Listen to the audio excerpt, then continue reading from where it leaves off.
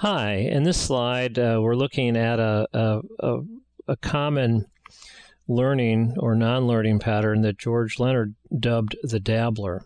And again, this diagram is taken out of his book, Mastery. And you can see, get my highlighter going here, you can see that somebody starts off and they get going and they sort of maybe get a first easy pop.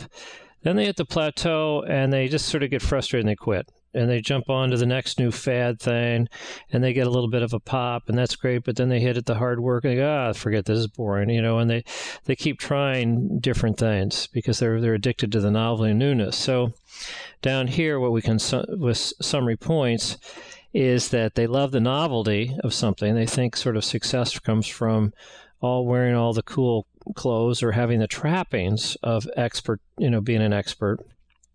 But they quickly get bored. And here's the key thing, with what seems to be initial hard work, like they're expecting that everything's going to be easy and lack of quick progress. So again, where do we get the idea that with 5 seconds of work, we can be a black belt 10th degree person and be happy ever after? We get that from advertising and a consumer society. We'll come back to that.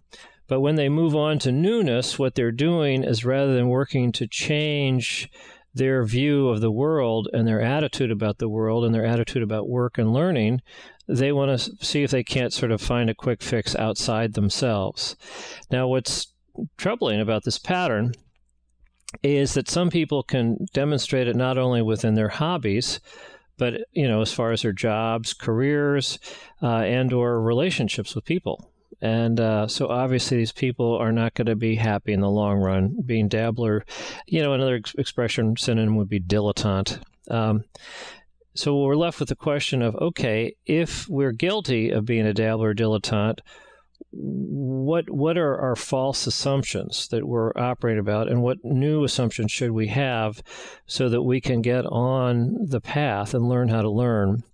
Where do we get faith that actually, if I learn mastery and learn how to learn, and I find important paths that suit me, that I actually will, on balance over the long haul, have a much higher level of success and happiness in every way.